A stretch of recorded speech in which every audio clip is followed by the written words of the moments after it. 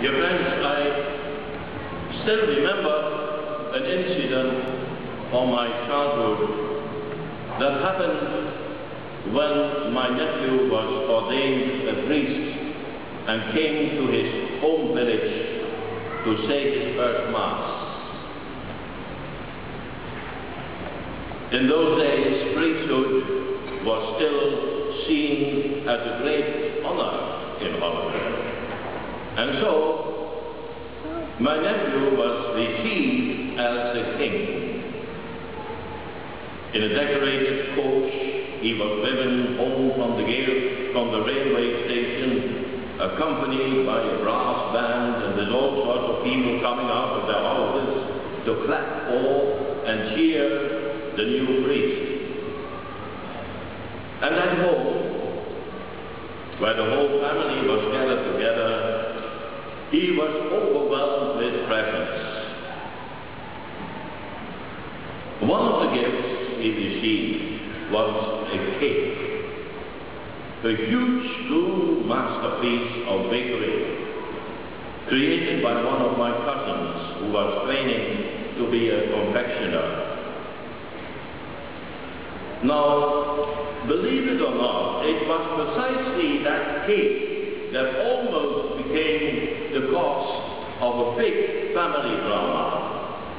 Because my cousin, the cousin who was the baker, in all his innocence had thought it appropriate to put on top of the cake the imitation of a big chalice and a host, all in cream and candy and sugar. Great consternation.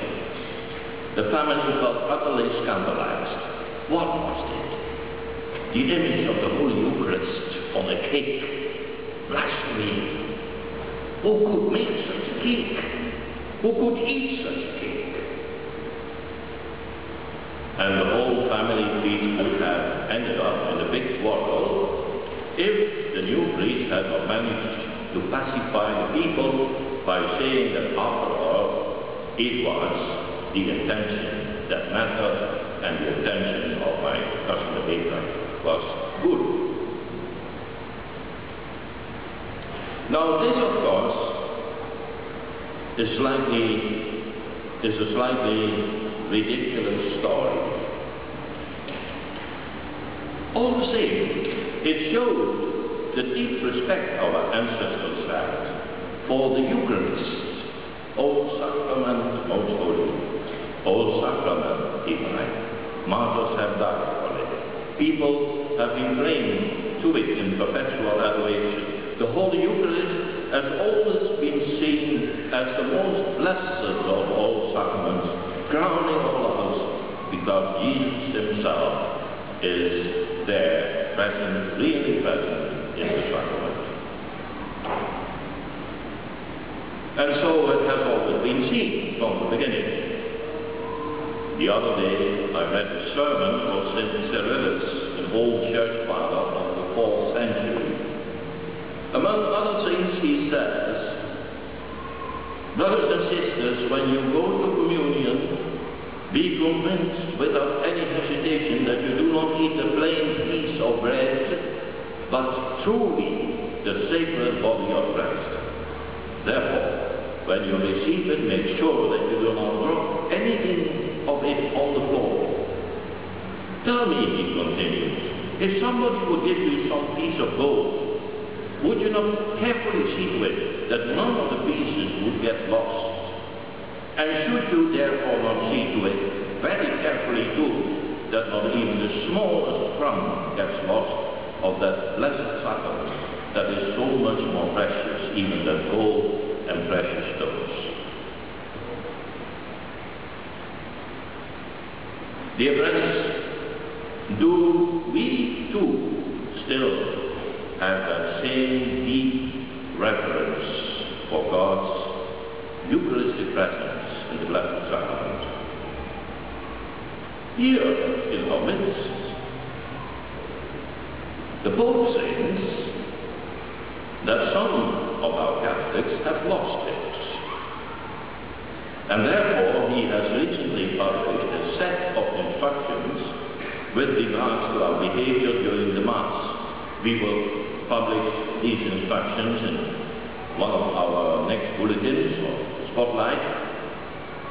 Though fortunately, most of what the Pope says is still practiced by us, externally at least, in our own Mass celebration. Many of his guidelines concern the way we ought to receive the Eucharist. And for us, these guidelines are usually not really new. The Pope says we can receive communion either on the tongue, as long as we are respectful, or on the hand, standing or kneeling. He leaves us a choice, so if I'm well informed, Pope Benedict himself would prefer communion on the tongue and in a kneeling position. But there is one thing he says which has to be introduced or reintroduced by most of us again here, and that is, before we receive communion, he says each one of us has to make a vow. Or, that is the alternative to kneel, but I suppose if we are going to kneel, each one of us, especially the older ladies and gentlemen, then our distribution of Holy Communion will last till midnight today. So we better say to bow. I have tried it already yesterday, and I've looked at it, how it went, and precisely according to my expectation, it didn't go very well. Because people, when they have to do something new, are very slow in the uptake. They are very slow to do something they feel a little bit uncomfortable about, to bow. How deep to bow? Most of them, they were only doing like that, only a token bow. I wonder what is the problem actually? What is so difficult about this? If the bishop says to you that you must receive communion on the hand because of some contagious disease, imagined or real, in Singapore, or that you may not hold hands, you listen immediately to what he says. And now the Pope says, make a vow. You know what a vow is? A vow is this. Before you receive communion, and then he is condemned, externally at least. It is a minor thing, not very important, but it is one of those things that help us remember that the communion is something very precious, that ought to be received with deep and special reverence and respect.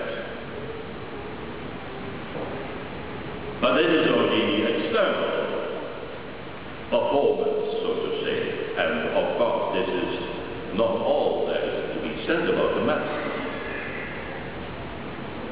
St. Paul,